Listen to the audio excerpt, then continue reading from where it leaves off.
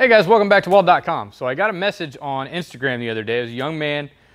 He wanted to know how to bid a job, and he was going out into a field. He was going to weld up some aerospace parts for a contractor, but he didn't know what to charge. And I think originally he's going to charge like 20 bucks an hour or something like that. And I said, you can't think like an employee. At this point, you have to think like a business owner. So I kind of wanted to go, it gave me an idea to do a topic on how exactly do you bid a job. Now, I could stand up here all day and tell you what I charge for field work and tell you what I charge for my shop rates. And you could try the same thing in your neck of the woods where your cost of living is completely different and you'd probably lose your ass, or you wouldn't get any jobs because you're bidding too high.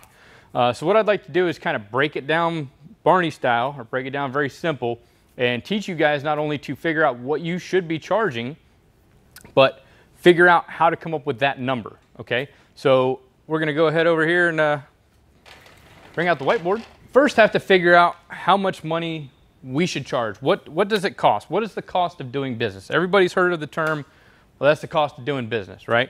How much is it going to cost me to run my business? So what you want to figure out, these are all hypotheticals, okay? These aren't hard numbers. Use nice round numbers just to make things easier. What I highly recommend is get on YouTube after this video and go find out how to work a Microsoft Excel spreadsheet, okay? Because once you put all these values in there, you can change them from time to time and everything will automatically populate if you put in the correct formulas. So I highly recommend learning how to use Microsoft Office if you're going to be running a business. So let's say we have a shop, right? We got this shop. This is where we're going to do all of our work. The shop cost me $1,000. I got to pay the man every month for my shop, right? In addition to that, I'm using a lot of electricity, 350 bucks a month. Like I said, these numbers are just plucked out of thin air. These aren't hard numbers. Utilities, what's it going to cost? You definitely want Wi-Fi in your facility so you can do business. You're going to need an internet connection of some sort so you can send and receive bids. You need water and all the other, any utilities that get lumped into there. I would add the truck in there as well because you get to pick up parts. The truck is a business expense. You're going to need that, right? And then we have insurance. Now, insurance is probably going to be a lot higher than $300 a month. Like I said, random numbers. Figure out what your insurance is going to be, and that's your business insurance. So limited liability. For the state of Florida where I was working, they required at least $1 million worth of coverage. It was like 600 bucks a year. So it wasn't too bad, right? But then you also need to have insurance on your vehicle, insurance on yourself. Certain states require workers' comp. For the state of Florida where I'm at, I'm workers' comp exempt. As long as I don't hire more than 5 employees, I'm workers' comp exempt and I don't have to pay that fee. Then I need to figure out how much I'm going to pay myself. Now, don't be getting greedy and be like, I want to make $80 an hour. You'll get there one day, right? But for starters, you need to tally up all your expenses. Your mortgage or your rent payment, whatever that's going to be, health insurance, how much for your personal vehicle, your cell phone, internet, utilities, electricity, whatever the case may be. And once you get that number, you want to divide that by minimum hours that you're planning on working per week, okay? 40 hours a week, 4 weeks in a month, 160 hours, right? So figure out total of all your bills, divide that by 160. That's roughly what you need for a salary, okay? This is just, like I said, pulled out of thin air. Once again, let's say my average expenses are $3,200 a month with everything included. Divide that by 160, $20 an hour for 160 hours per month. Then we're gonna tally all this stuff up. What's the cost of doing business per month? Okay, go ahead. All right, so it's going to cost us $5,625 US, right? That's what it's going to cost me per month to do business. So now I have to divide that by the minimum hours I expect to work. Okay, well, I'm not including overtime in this formula here. You can figure out your overtime wages later on, usually anything over what the cost of doing business is. Once you pay yourself, you're going to put the profit back into your company, pay your vendors for all the materials, all that good stuff. On the flip side, we'll go ahead and we'll bid our first job after we figure out what our charge out rate should actually be. So like I said, 160 hours, that's going to be the minimum because welding is just like construction or a lot of the other trades. It's feast or famine. You're either humping it, and you're doing 6/12s, or you're barely making ends meet. Hopefully you're hitting at least 40 hours. So base it off the minimum amount of time you plan on working per month. Hopefully it's 40 hours is about average. So we have 160 hours per month. So we figure out 5625 divided by 160. 5625 divided by 160 is $35, and we'll round up 16 cents. So 35, 16, that's how much I need to charge per hour to hit, you know, all my bills, pay everything. These are just my operating costs. This isn't bidding a job. This is just the operating cost. What's the cost of doing business? So now my charge out rate is 35.16 an hour. Now we're going to go through and figure out how to bid a job. Like I said, these numbers are all hypothetical. You're probably going to have a lot more expenses, a lot more line items in here, and they're probably going to be a lot more than what these values are here.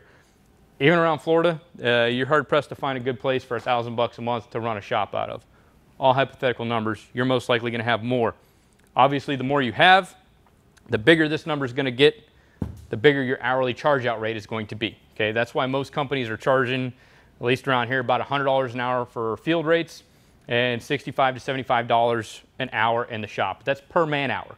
Because once I start hiring employees, I've got state and local income tax, there's federal tax, Social Security tax, unemployment tax, insurance for the people, benefits, all that stuff goes into it on top of their hourly wage. So it may cost you $50, $55 an hour to keep an employee working that's getting $16 an hour. So you have to figure that out. What's it going to cost? What's the cost of doing business of hiring that employee? So if this is just for a one-man operation. So obviously if you have more people, salary is going to go up, and then you have to figure out what those expenses are. That's why I said go through, figure out how to use Microsoft Excel. You can plug all this stuff in. Formulas you can put in the formulas. Everything will populate for you. Takes a lot of the guesswork out. So let's go ahead, now that we have our $35.16 an hour, let's go ahead and bid our first job. The guy reached out to me on Instagram, said he's welding some either 1/8 inch or 1/4 inch material or a mix of the two. We know right now that we need to make $35.16 to pay ourselves and keep our business above water. So now we have to figure out, let's say it's going to take me 20 minutes to do one piece. So now I can do 3 pieces an hour, right? And let's just say for math's sake, he's got 100 of these pieces, right? All right, so that's about 34 hours worth of work, right? 34 hours total. Multiply my 34 hours times 35.16 an hour, and you're gonna get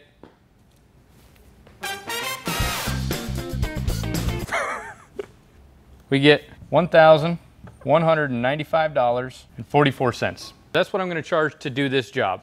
Now, the guy that asked me the question also wanted to know, should I charge less because I'm going to use his equipment, or should I charge more if I use my equipment?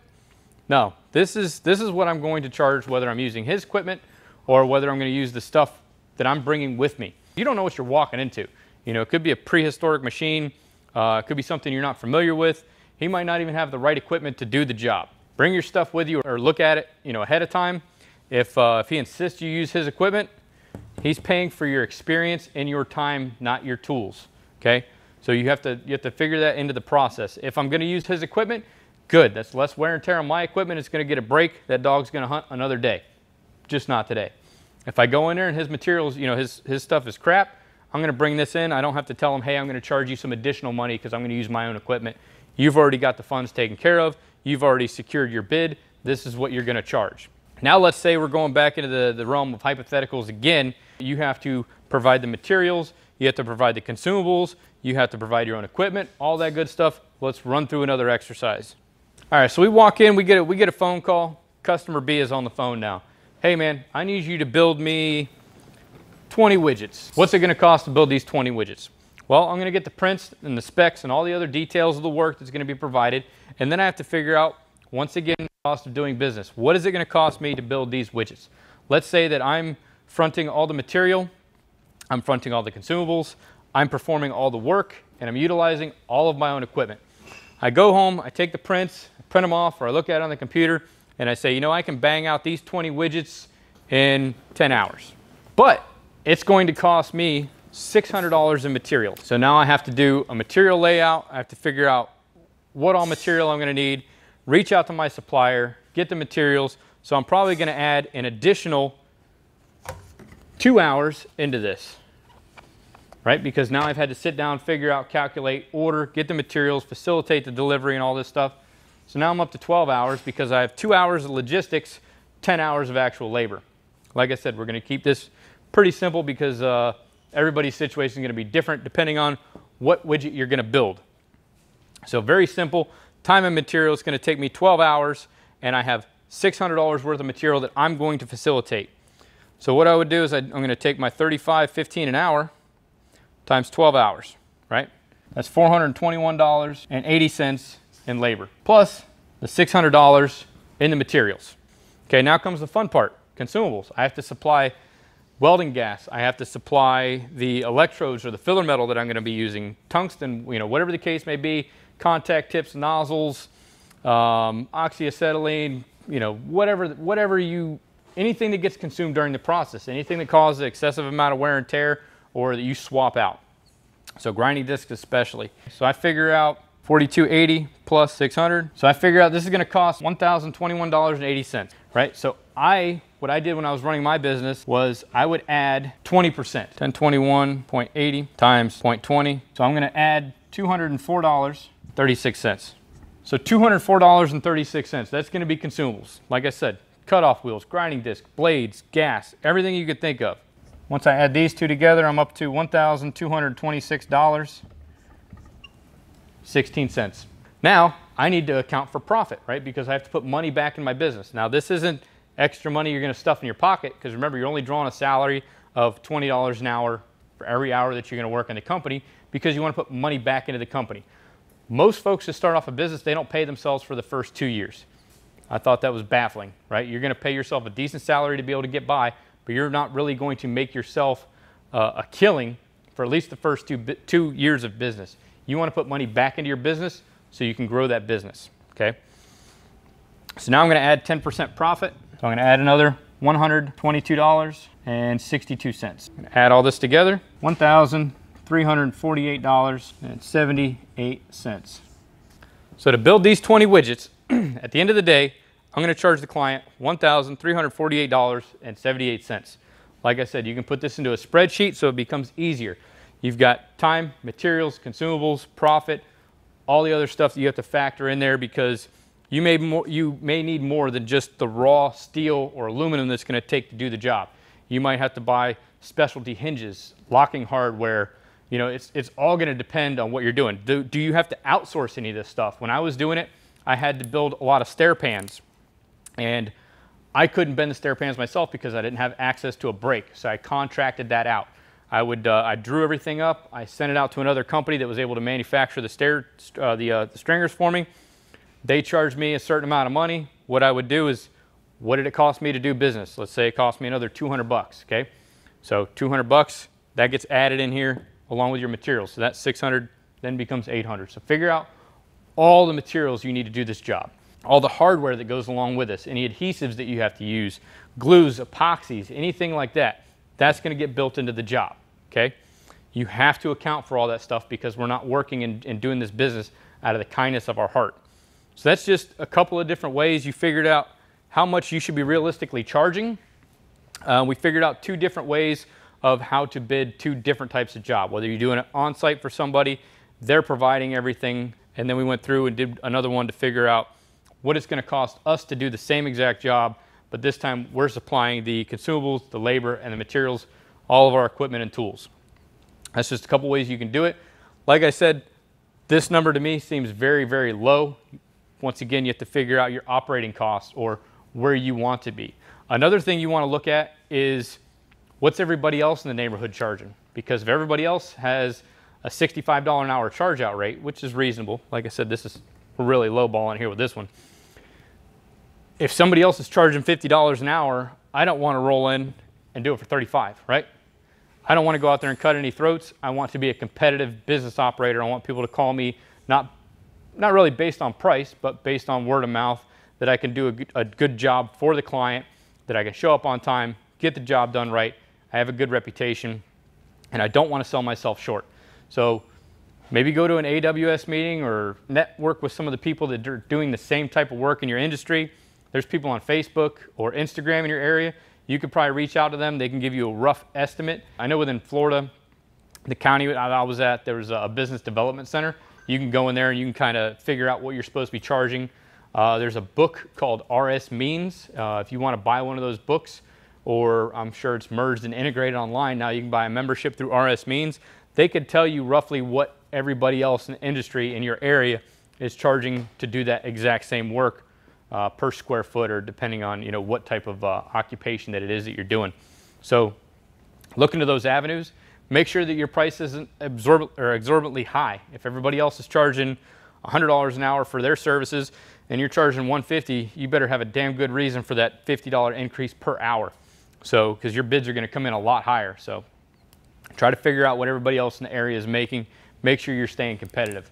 Hope you guys found the information relevant. Hopefully it's going to help you along your journey. As always, if you guys have questions, comments, or concerns, you can put them down in the comment section. Till next time, make every weld better than your last.